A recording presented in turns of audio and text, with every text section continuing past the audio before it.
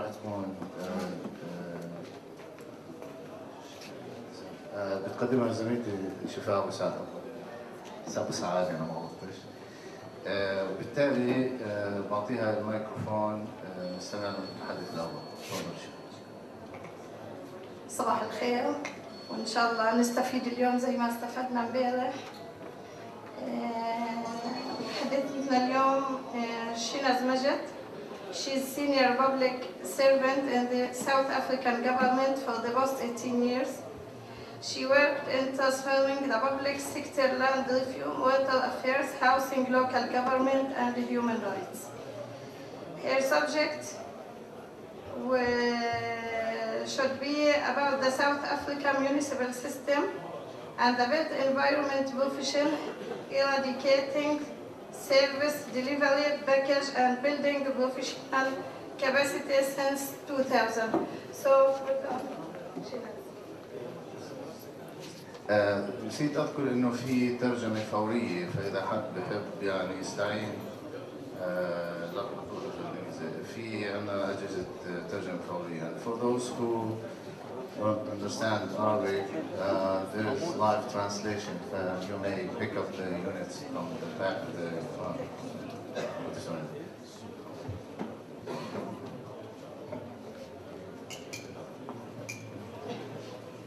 أعوذ بالله من الشيطان الرجيم. بسم الله الرحمن الرحيم. Assalamu alaikum wa rahmatullahi wa barakatuh. I greet all of you very, very warmly on behalf of our South African delegation here.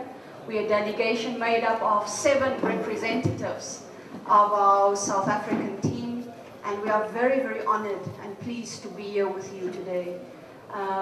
This feels to me like a long-awaited pilgrimage to come and meet our Palestinian brothers and sisters and comrades. I was very moved last night when Minister Al-Koni was saying we're more than just friends because of the bond that South Africa and Palestine share, because of our common reality, of our common struggle, of our struggle for freedom from oppression, and for a free and independent Palestine. We share that dream with you. We are also coming here to share with you some of our experiences as we share our 20 years of freedom as South Africa right now. And you would be familiar with the quote from our own hero and your hero, Madiba Nelson Mandela, that said, "We will never be truly free until you, as Palestine, are free." So,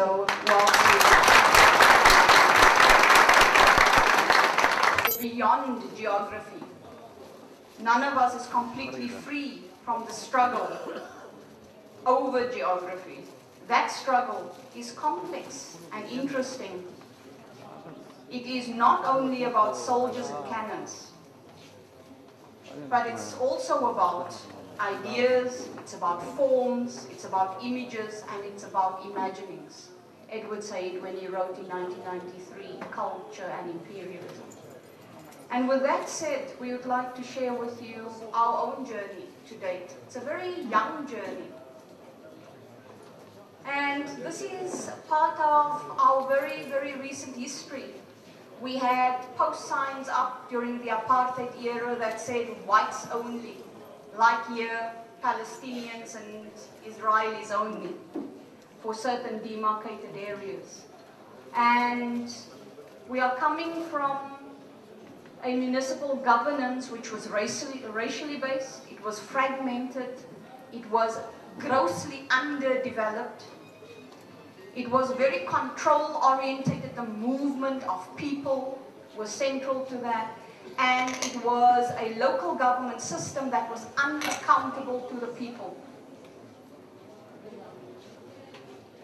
We have come a long way with transforming our governance, our local governance system in South Africa. In the years before the year 2000, there were over 1,000 racially based local municipal authorities. There is now what we call wall-to-wall system of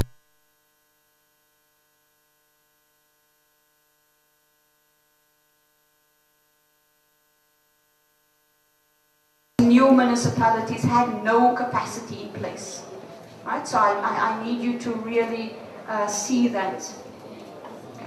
We had a national census, population census in 2011, and what that picture revealed is that our people, our citizens are on the move. They are choosing where to live. They are moving and migrating where they can access better services, better healthcare, better education, better quality of life. That's what we all are in search for. And our nation is on the move, and this statistics really show that our people are exercising their right as free citizens to choose where they want to live, a right that was denied during the apartheid era. So despite the profound pressures that we have on our 8 metropolitan municipalities, one of the achievements that we had as a free government to date is that most of our residents have up to 90% of their basic services met. And we are very aware of that 10% that is still underserved and that we are needing to give further urgent attention to. We as a country, for the first time in our 20 years, have now adopted a long-range development plan for the country. And we call it the National Development Plan, and it sets out a vision and a plan of action for us about what becomes possible for us to achieve by the year 2030. And one of the challenges that this National Development Plan speaks to is saying that we've got to operate and function as a more integrated government.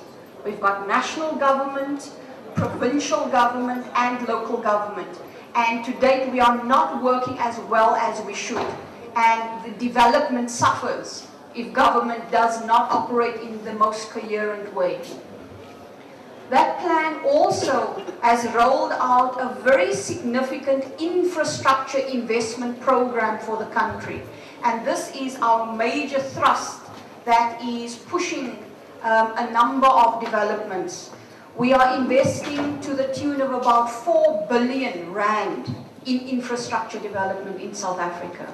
And that goes, is testimony to the importance of the role of municipalities and government overall in delivering on this infrastructure development program.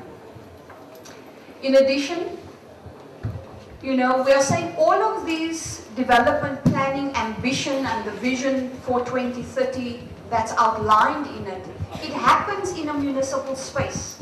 So you cannot divorce the national ambition from the local space and where that needs to play itself out. So we are realizing that it is fundamentally important that in order for us to achieve the national vision of a developed South Africa, we've got to ensure that each and every local municipality is developed, is capacitated so that it can contribute to the national agenda. We've got a lot of development challenges, my dear sisters and brothers. We've got huge developmental challenges, particularly in rural areas. When you come and visit South Africa, and we would love to have each and every Palestinian brother and sister come and experience and visit South Africa, so that we can return the hospitality and the warmth that you have consistently given to all of us. You would not be mistaken when you see very, very large disparities between our rural areas and our urban areas. You might be saying, we're living in 2 countries. That is just the reality of some of our development challenges. We've got the greatest amount of backlogs in water, in electricity, in telephone connectivity lines, sanitation, and these are concentrated mainly in rural areas. Now, we are realizing that all of our municipalities and most of our municipalities have and are required by law to have long-term strategic plans, to have integrated development plans, right? And some municipalities have more sophisticated planning capability and have, plans that make sense, that speak to the future that we want to create. And other municipalities that are still struggling with that. And it's important, this is one of the key realizations that our national development planning is saying, we as a country, we need to think consistently long term, so that it's not just planning for this year and next year, but so that we look more long term and develop the capability for managers at municipal level, at every part of government, in order to be able to execute plans for the long term. We have a serious need for technical capacity. You would know we are still suffering from the backlog that has been created with an unequal, unethical, education system that did not prepare us for the future.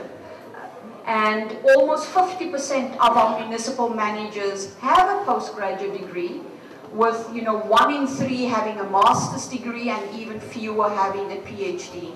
And I was just so impressed with the caliber of knowledge that the Palestinians have. I would love to know the research on how many PhDs you've got, because we're still very far behind you on that front. So what that is saying, we don't have the level of technical know-how, qualification, skill and experience in order to do justice to our development agenda in South Africa. Having 50% is not good enough for where we need to get and at the speed with which we need to move development forward. We are also realizing that 50% of our technical service managers do not have an undergraduate degree, and this is our major risk factor here. Now you can imagine entrusting these managers that don't even have an undergraduate degree with the total asset value of the infrastructure that they need to manage, make decisions on in a municipality. Now, if I don't know what I'm doing and I'm in charge or charged with such an awesome responsibility, it doesn't take a great stroke of brilliance to know that I'm going to mess up. I'm going to make uninformed decisions. I'm going to really cause the institution to suffer. And that is what we are seeing. The quality of decisions in this reality leads to our infrastructure not being maintained. Planning for the maintenance around infrastructure is neglected. Budgets for infrastructure maintenance, gets easily used up for other less important things just because there's not that technical know-how. And part of our partnership between South Africa and Palestine, that we will tell you a bit more about in just a moment, is to help to respond to this very, very important risk factor that we have. We've got a severe shortage of technical and specialist skills due to the inadequate, generation of skills, and also large numbers of our current technical skills managers in municipalities are retiring. So we've got a huge gap. There has not been a focused program, and this is an area where we failed. A focused program to create new generations of technical managers that can take over seamlessly when others retire. So we're sitting with a major crisis, a technical skills gap and a specialist skills gap crisis. This is an interesting picture. This shows the number of planners we have in Africa per 1 million people. And in South Africa, we've got about 40 planners to 1 million South Africans. Now, clearly, that together with the ambition of driving a development agenda is not going to get us there.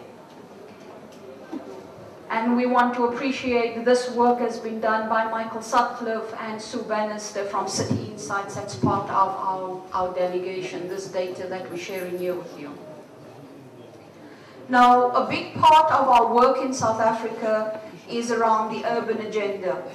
We realize that urban areas face huge development challenges, and that 63% of South Africans are currently living in urban areas. And it's a reality that we cannot ignore. It's a global trend, and we need to respond to it in realizing that our cities are actually the drivers of economic growth. And we do to ensure that our municipalities and the capacity of those municipalities respond to what cities need to do to drive the economic growth for the country. But also not just cities that's economically strong, cities that can foster social inclusion. We also predict that by the year 2030, about 7.8 million South Africans will be living in cities, and by the year 2050, a further 6 million people will have moved to those cities.